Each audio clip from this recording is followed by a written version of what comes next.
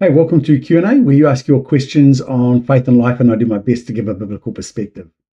Well, we have a question about prayer time, personal prayer time. So let's jump in.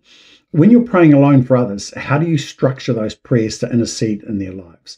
For instance, how would you go about this process? That's a good question. Yeah, well, I think the thing to remind ourselves is that for me, at any rate, prayer is a conversation with God. So there's no formula. There's no, well, I don't have a formula in that sense. I'm going to have a conversation with God about people, about their needs, their circumstances, whatever it is that I'm interceding for.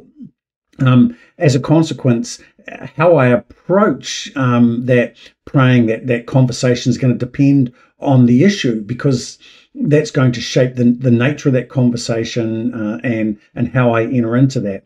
But one of the things that I would always do is, wherever possible, is I'm going to pray scriptures, because remember, the Bible says that God's word does not return to him empty, but achieves everything it was sent forth to achieve. So where there are scriptures that are pertinent, I'm going to pray those, not because it's a formula, but it means that I am aligning myself and my prayers with heaven and with the will of God as revealed in scriptures. So whilst I don't really, you've said, how would I go about this process? Let me just give you an example. I suppose some examples of how I pray for people, depending upon the situation they're facing. So if it's sickness and I'm praying for healing, I'm going to go something like, Lord, I lift up Job before you today. I'm asking that you would release healing into his body, because you say in your word, and I'm going to quote 1 Peter 2:24, for example, you say in your word, Lord, that you bore our sins on the cross,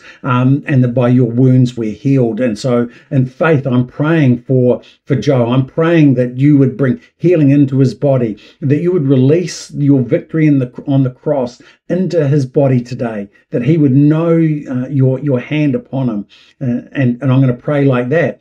Likewise, because it says in James chapter 5 verse 6 that if we confess our sins, we're going to be healed. I'm going to be praying for grace. I'm going to be praying for mercy. I'm going to be praying for repentance. If there are issues that Joe, so to speak, needs to confess, I'm going to pray for that he would do that, and on it goes. So that's how I'm going to pray for that. I'm going to pray. I'm going to keep pressing into God for healing according to his word, that he would know God's presence, God's comfort in the midst of all that, and on it goes.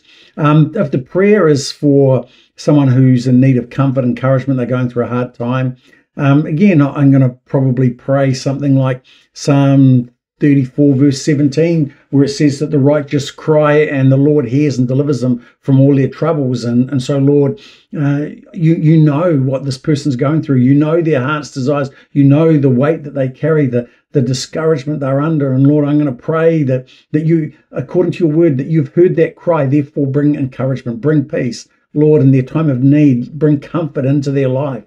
I'm going to pray Psalm 9 verses 9 and 10, where it says that the Lord is a shelter for the oppressed, a refuge in times of trouble, and those who know him trust in him, because he does not abandon those that seek him. And so I'm going to pray that along those lines, Lord, you know this person seeks you, and their hope is in you. Lord, don't disappoint.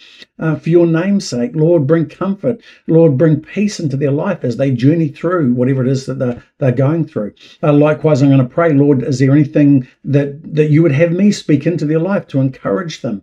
And if I felt, Lord, give me a verse, a Bible verse to encourage or something, then afterwards I'm going to email, text, speak to them, whatever's appropriate, and relay that to them. Likewise, if the prayer need is to do with a relationship issue, then first of all, I'm going to pray for their protection. I'm going to pray against the works of the enemy, because the Bible says the enemy comes to divide. And so I'm going to pray against the divisive work of the enemy in that relationship. I'm going to pray God's covering over them while he ministers grace and healing, while they work on that relationship. I'm going to pray for forgiveness. I'm going to pray for tenderheartedness. I'm going to pray for grace to hear one another, to put aside their hurts in order to learn to hear one another, so that they might begin to truly understand what each other's going through, so they might seek the Lord together and allow the Lord to rebuild that relationship. I'm going to pray for wisdom. I'm going to pray against offense, and on it goes. So yeah, there's no formula for me. I'm depends upon the issue, but I'm going to press into God for them. I'm going to use scripture, because God's word does not return to him empty. I'm going to remind God of his faithfulness, of his goodness. I'm going to ask God, is there anything that needs to be addressed, that I might be able to speak to them about and help them work through that in order to receive healing. And I'm going to approach things along those lines. So yeah, it's probably not quite the answer that you might have been wanting for, but there is no formula in my view. I'm just going to keep praying and praying and praying, until God comes through for them. I'm not going to give up. I'm going to pray for comfort. I'm going to lift them before God, and on it goes. But hey, you're a seasoned prayer. I'd love to hear your thoughts in the comments below. How do you pray for others on a regular basis? It'd be good to hear from you. But hey, as always, if you've got questions on faith and life, you can jump over to slido.com, use the hashtag askhamish. Love to hear from you. But that's it for now. Until next time, God bless.